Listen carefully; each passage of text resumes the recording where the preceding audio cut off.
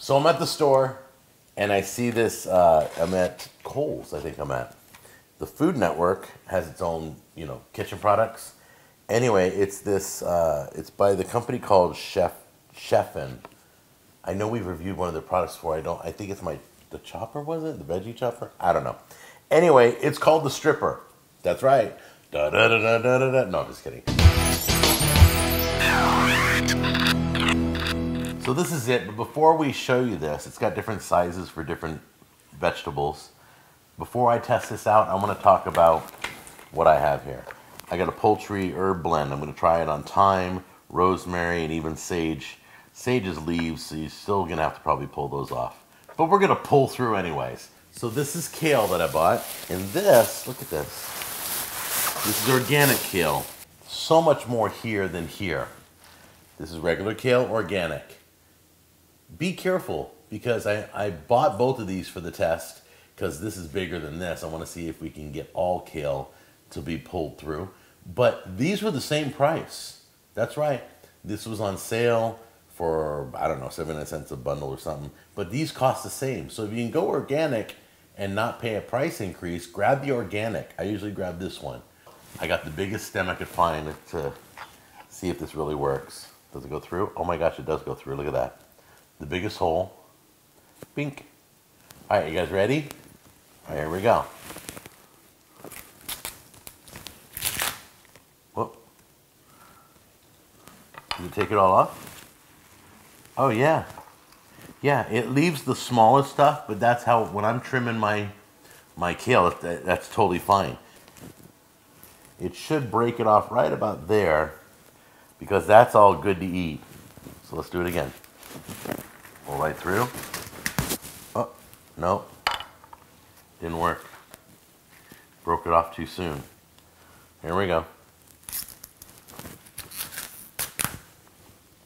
Nope. Broke it off again. All right, well, I'm doing it correctly, so let's give it one more try. Okay, here we go. And maybe we gotta do it fast. Whoop. Well, that worked, but my kale went on the floor. Hang on a minute. All right, so let's do one more now. Now that I know to do it fast, we're going to give it a try. Here we go. This is just regular kale. Ready? Let's see, did it take it all off? Yes, it did. Does it save time? Yes. Does it save you from using a knife and possibly cutting yourself as you're trimming these? Yes. So if you're not comfortable with a knife, you can use this device for this, but it may not work 100% of the time. Okay, so this is made for thyme. I'm just not sure if you pull it, which way you pull it. So we're gonna, and thyme has a very strong stem. So we're gonna put it in the biggest one here and try and pull it through. Okay? So here we go.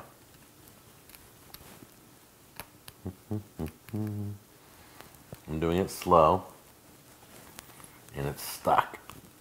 All right, I'm doing it fast now. Ready? Okay, see what happened? It bundled up, but it didn't. Did it take it all off? Oh, it did take it all off. Yeah, there's no stem left. Oh, it did work. Ha! There it is. Go. Okay, well, that worked. I have no idea if this is, I know this isn't meant to be for sage, but let's just slowly pull it through and see what happens. Oh, maybe we'll go through a bigger one. Nope. Oh my gosh.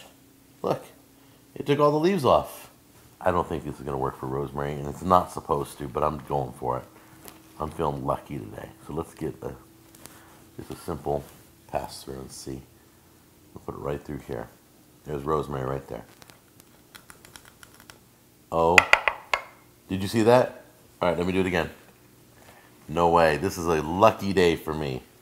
I am so excited. All right, you ready? Watch this. Watch carefully.